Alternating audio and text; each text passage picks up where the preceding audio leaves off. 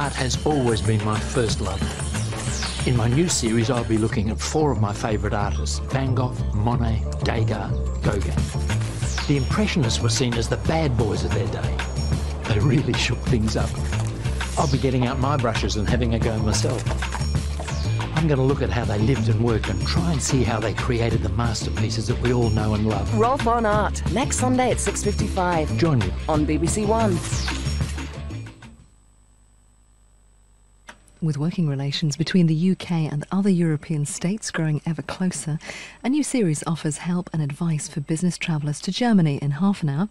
And first on BBC Learning Zone, to France.